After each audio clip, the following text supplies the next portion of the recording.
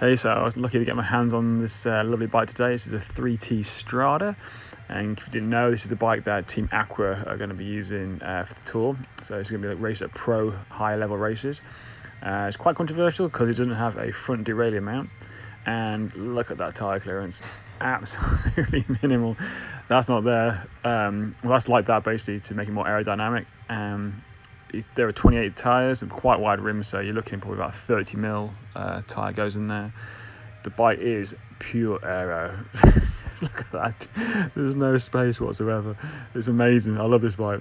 No mech hanger there. There were rumours that they're going to put a mech on the front, but sponsored by SRAM, they are keeping it 1x, so it's going to be a 1x11 setup, and there's even rumours of a 1x12, so you might see 12 XD12, sorry, going on the back there, so you get 12 speed. The frame is phenomenally stiff and rapid. I can't believe how fast this bike is. I love the bike. It's 3,600 quid for a frame though. It's a lot of money, but just around the block and having a quick blast on it, it's super fast, super responsive. I love the cleanness of it. Really nice looking bike. And as far as aero bikes go, this is up there as one of my favourite.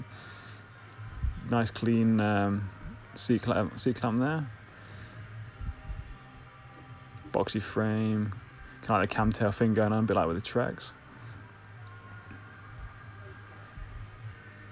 One thing I wish they could have done was hide the cable, so the hose for the brake going. It could have done it through the head tube and gone down the fork, but nevertheless, it's still a sexy looking bike. Not that keen on the cables going into the top tube there, but all in all, awesome bike. If you get a chance to ride one, go do it.